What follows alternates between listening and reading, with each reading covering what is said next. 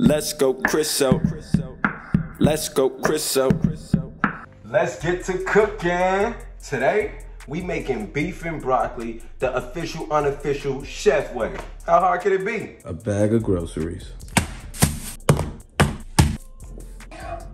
All fresh ingredients. You know how we do. Come on, man. You think we switching it up in the kitchen?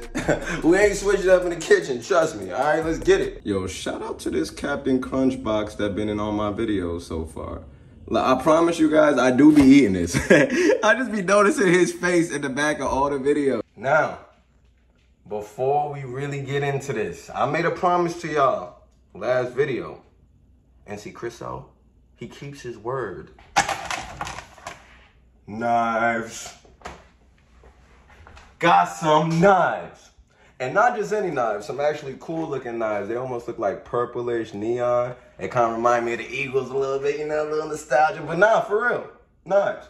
Now, yeah, I only got 3 knives. I saw a bunch of different knife sets, like with 30 knives or like 25 knives. And I'm like, hold on. How am I about to go from no knives to 30 knives?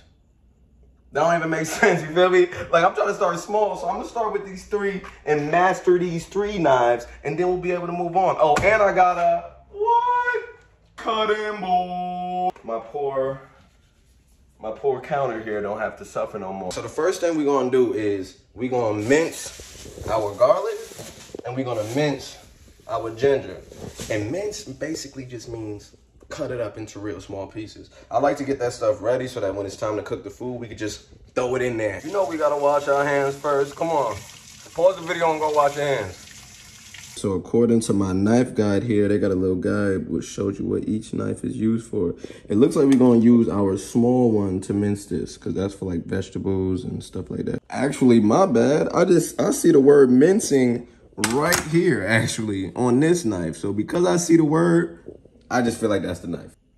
Look at that. This ain't no baby knife right now, all right? This need to be protected, as you can see, okay? Look at this.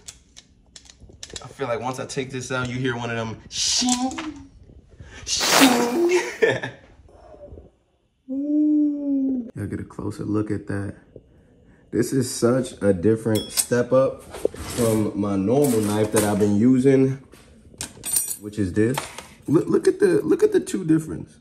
Now listen, I appreciate you, butter knife. You got us through 2 full meals, but now you can just hear it. Sounds sharp. It's time for me to move on. No, listen, don't get upset, don't get upset. I'ma still use you when it comes to butter and cutting things like that. But no, shh, you can't handle the vegetables and the mincing, okay? Stay in your lane. Back then they didn't want me, now hot they all on me. Come on. Got you on the cut cam. All right, so let's see what this mincing, I'm about to say garlic. This is actually ginger. It's gonna be my first time mincing this. So I heard you take a piece. Oh, look at that cut. Of course I didn't use the cutting board. Damn it. Always cutting up my stuff. That's what the ginger look like on the inside.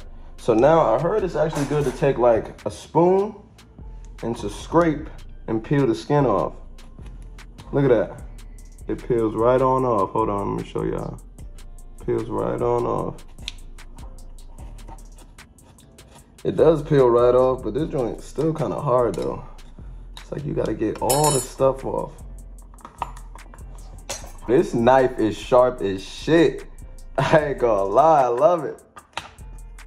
I can't believe I was using a butter knife. No offense, butter knife. Oh no. So we take this skin, move that to the side, and then we got ourselves a fresh ginger. And now, we're just gonna take our knife and get to cutting. Let me show y'all again how good this is. Let me make sure you really on that cut cam. Look at this, look at this, look at this. Ooh. Ooh. Ooh. So now we're just gonna get this into real small pieces. Now I know y'all saw some of the stuff I cut in the other videos, but now that we real knifing, the cutting is just inviting. The cutting is just inciting. I'm gonna take this minced ginger and I'm gonna put it on this plate, right? Now we're gonna mince some of that garlic. And we already know how to do that. Garlic is a popular thing that's been in the kitchen. So you know we take it, hit one of those, hit it one more, hit it a little bit more, peel the skin, take the garlic out, that's still more skin, that's garlic, and bring out our handy dandy mincer and get to mincing. So I'm gonna start mincing. I'm probably gonna mince all of this, maybe just leave a little bit. So yeah, so then we just get to mincing. Mincing? I hope that's a word, mincing. I ain't gonna lie, I really do feel like I'm on some Gordon Ramsay with my real knife. I don't know if you gotta be as aggressive as I am. I just feel like that really make me feel like I'm doing something in the kitchen. Peel that skin, take the garlic, and do it all again. Y'all probably didn't even realize this, but when I do the cut cam, I dare be on the floor like this. And then, as I'm sitting here, I was like, wait, this is a small kind of chair that I got. What if I just... And that's how you work smarter, not harder. Garlic and ginger minced to perfection. Yeah. So now we're gonna get our marinade, okay? This is like one of the most important things for our meal, beef and broccoli. So we're gonna take about 3 tablespoons of sherry. Sherry is a cooking wine, all right? I couldn't find sherry, so I got a cooking wine that looks similar to sherry. So we're gonna put like 3 tablespoons of this up in there. Another thing I just realized I don't have, a measuring cup. So today we're gonna use a bowl. But listen guys, I'm gonna get a measuring cup, all right? Look, we got the knives. Yeah, y'all saw the knives, okay? So we building the kitchen together. That's the real professional, unprofessional chef way. That's just some real official, unofficial chef stuff. So we're gonna get our tablespoons of sherry. It's funny how we're using this cooking wine because I feel like the last meal had some wine. All right, I definitely made a mess trying to show y'all that. So that was 1 tablespoon. And then we're gonna do 2. And then look, I'll just freehand that one. 3. Something like that. Soy sauce. We're gonna take half a cup of soy sauce. Now, anybody who really eat beef and broccoli know that this is like the main thing you're tasting right there. It's that dark sauce. And we got a good amount of that. Yup, almost half a cup. Yup, almost half a cup. And we add that into our marinade. Yo, that damn near killed the soy sauce. Look at this. Look at this. That's more than halfway done. They only about a cup of soy sauce in here. Now we're gonna take a couple of spoons of this brown sugar. Teaspoons, that is. They got dark brown sugar and light brown sugar. I didn't really know which one to get. Light brown sugar just seemed like, I don't know, like I was messing with that. But I ain't got no I ain't had no problems with the dark brown sugar. I just felt like the light brown sugar is cool too. Like, is that racist? We're just gonna dip and slip. And dip and slip. Now we get that ginger popping. That ginger. Throw that in the sauce. Or the marinade. My bad, you know, I gotta remember the chef talk, the marinade. Since we did the ginger, you know we gotta do the garlic. Throw that garlic in there. Like I said, I like garlic. So vampires, goons, goblins, anybody who don't mess with the garlic, I think it's just the vampires. I don't gotta worry about that. But make sure you brush your teeth if you're eating that garlic. Now we're gonna take a 1/4 cup of cornstarch.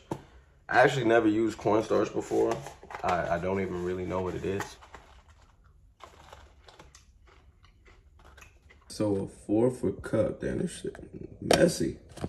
Okay.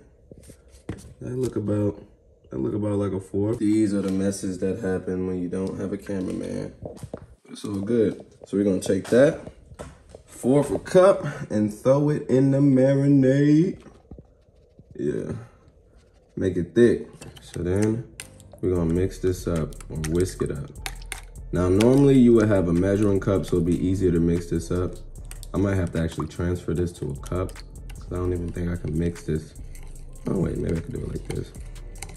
But yeah, this sauce is the most important part of the beef and broccoli, y'all. Mixing the marinade like this, it's messy and ineffective.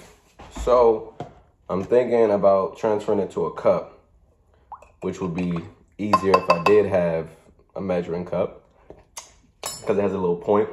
And that actually tastes good though. All right, so let's see how good my pouring skills are. All right, here we go.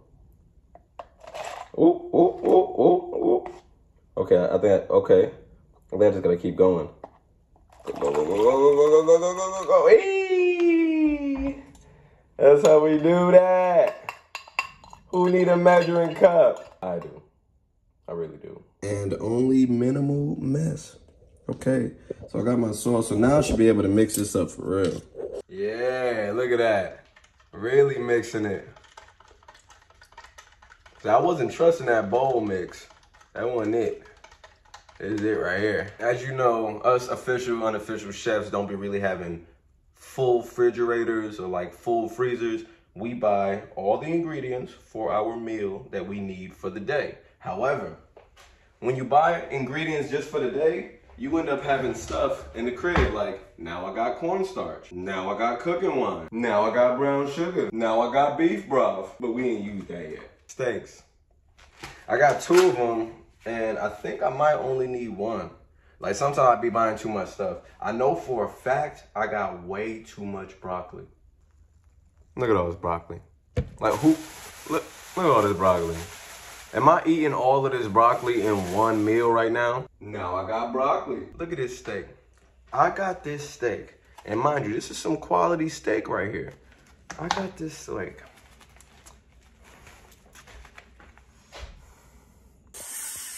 $4.79.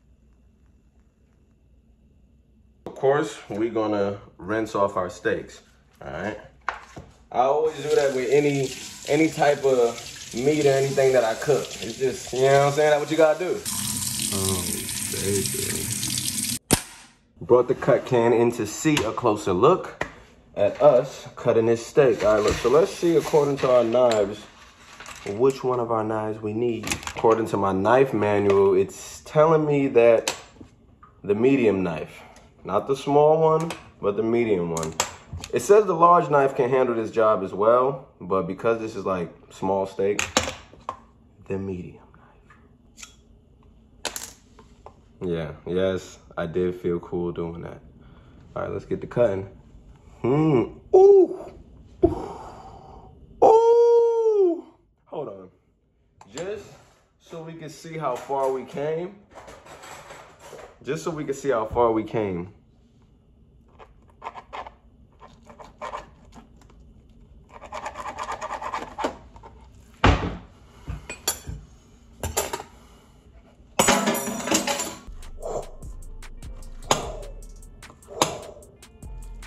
Let the record show that me trying to cut fast like that did kind of do a decent job, but I actually almost cut myself. So we just gonna make sure that, you know, we don't do that anymore. Man, it really is night and day with this knife, yo. No cap. All right, so I cut these up. I'm gonna cut them up some more so they're like easier to eat when I throw them in the beef and broccoli, and then I'm gonna cut those up and see what they looking like. I don't know if I'll need my other ones yet, but I'll be able to tell after I see what this looking like. So I'm looking, and that just don't look like enough. So I got that other round about to go down. And now we're gonna take our meat, and we're gonna pour half of our marinade. Now I'm not gonna lie, I forgot to record, but I did pour half of the marinade right here, you know what I'm saying? And it actually does look great. I'll give you a zoom in on that. Ooh-wee. Yeah, and we just gonna let that sit for a minute. Mix it a little bit and let it sit. While that's sitting, we're gonna take our pan and we're gonna crank up the heat. I like to do a medium, low, medium kind of vibe. Take that broccoli. All right, we're gonna take our broccoli. I got a little bit too much. We're gonna rinse it. And then we're gonna start breaking it up. Really like, get like little trees like that. That's what the broccoli be looking like at the restaurants, right? Take a little tree, put it aside. Tree, put it aside. tree. Put it aside. Put it aside. I thought I got too much broccoli, but when I look at it, like, y'all see how big my hand is? Like, I can eat all that broccoli. I think I actually did need 3 broccolis. We're gonna take some of that good old vegetable oil. Wet the pan real quick. Let that mix in. That might have been a little too much, so I'm gonna take a little bit of that out of there. Don't do that though if you're doing this at home. I mean, you could definitely take oil out of your pan, just don't splash it in there. That was some one-hand camera guy stuff, you know? You know I ain't got a cameraman. Now we pour that broccoli. Get all that broccoli in there.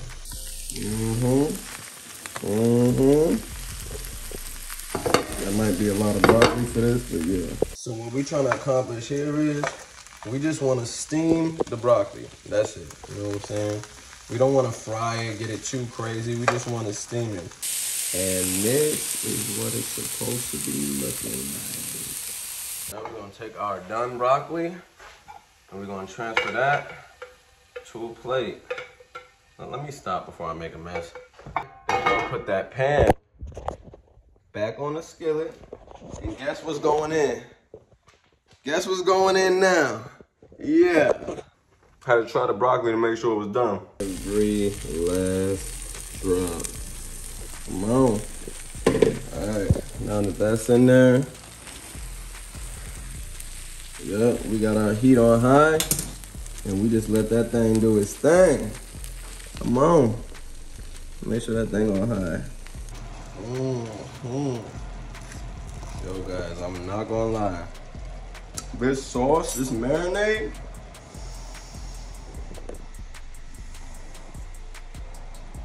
remember how we only use half of this? We're gonna pour the rest of that on as a sauce. Get all that garlic in there. So now, take a little beef broth. We pour a little bit of that in there. Not too much, just a little bit. We do the same thing with the oyster sauce. A little bit of that, boom. Maybe a little bit more, boom. Then we just throw that broccoli right up in there. We get to stirring, mixing everything together. Yeah. And would you look at that? Woo-hoo! Man, look like we right at a restaurant. Once you get to stirring, that's all you need. Just let that cook a little bit. Chico, I understand you this time. I understand you this time, buddy. Let me just say, as an official, unofficial chef, we are getting better, guys. Look at this. Look at this. This look like restaurant quality. Chico, look at this. Hey, don't run from me, Chico. Look at this. Like, yo. It looks like it's plated. Like, yo. Like, we really doing this. We really level it up. We started with butter knives. No measuring cup. All right, we still ain't got no measuring cups. But yo! I'm genuinely happy for this. Like this, wow. All right, let's get some meat. Some of that steak. Let's get some of that broccoli.